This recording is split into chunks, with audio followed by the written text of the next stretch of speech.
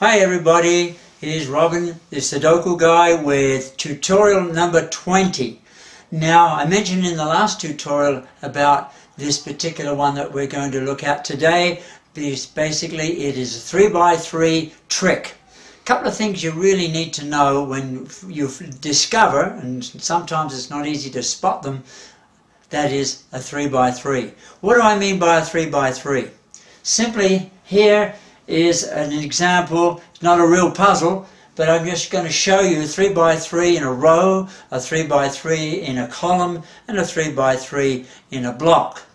In this particular case here, we've got a 3x3 in that row. In this column we have a 3x3, and in this block we have a 3x3.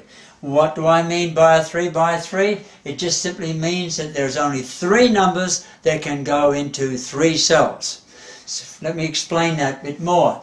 In this row we have a 5, 8, 2, 8 and a 2, 5.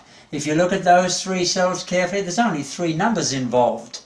If there's only 3 numbers involved, that means that one of these is going to be 2, 5 or 8.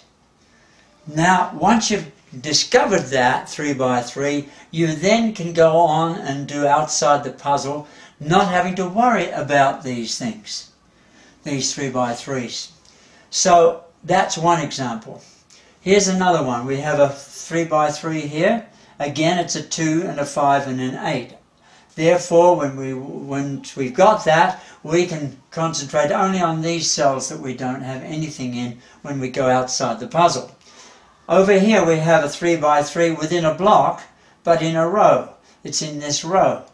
That still applies. You know for a fact that these 3 cells are going to have a 2, a 5 or an 8. We don't know which one yet, down the road. And over here we have a 3x3, a 2 and a 5 and an 8. These 3 cells here.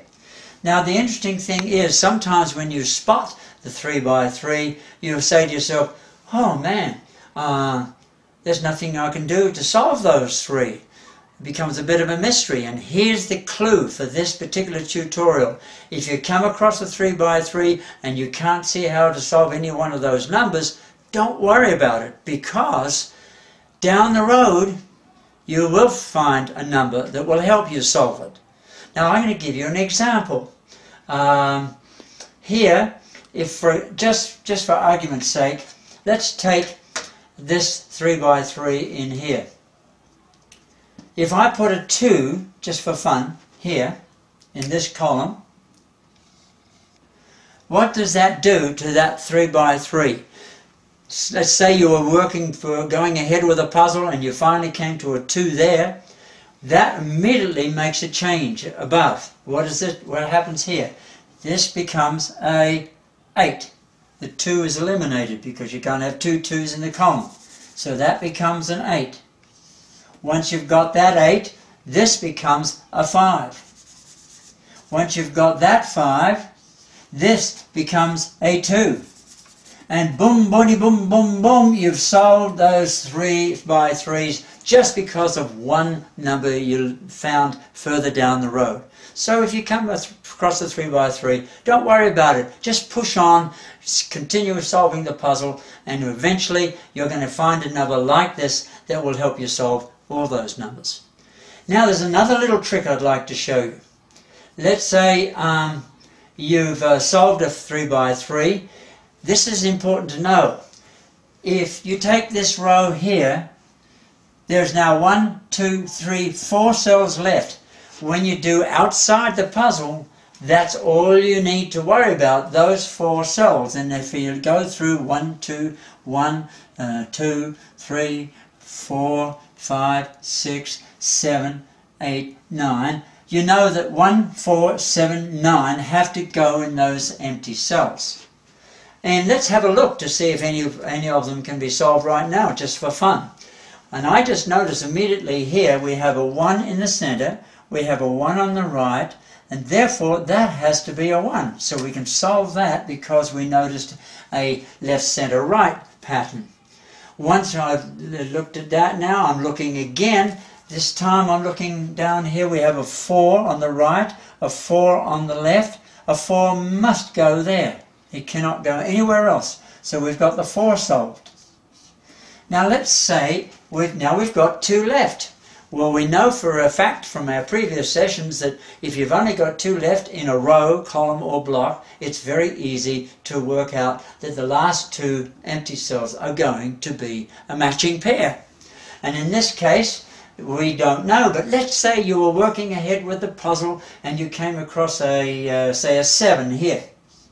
Well, immediately, if you realize that this and this was a 7-9 matching pair, we know from previous experience that immediately that 7 cancels this out, so that becomes a 9 and this becomes your 7. And we've solved that whole puzzle just understanding those little tricks. Now what about over here? This is interesting. If you look at this block here, you'll notice there's 2 cells left. The same rule applies. When you've only got 2 cells left in a block, you know that it has to be a matching pair. Now the matching pair again is a 7 and a 9. Now I'm going to jump ahead. There's a 7 and a 9, all right? If we go through the counting, 1, 2, 3, 4, 5, 6, 7, 8, you'll find that this is a 7 and 9. But we've already got a 7 there, so that has to be the 9. That becomes a 7. Boom, bang. And you may say, well, how do I solve these 3? Don't worry. The time's going to come where something will occur over here where you can solve one of these, and that'll help you solve the others. So very briefly, that's a few tricks that you can learn by watching out for 3x3s and being patient. If you can't solve them straight away, down the road you will be able to solve them. So that's it for today's session. Bye for now.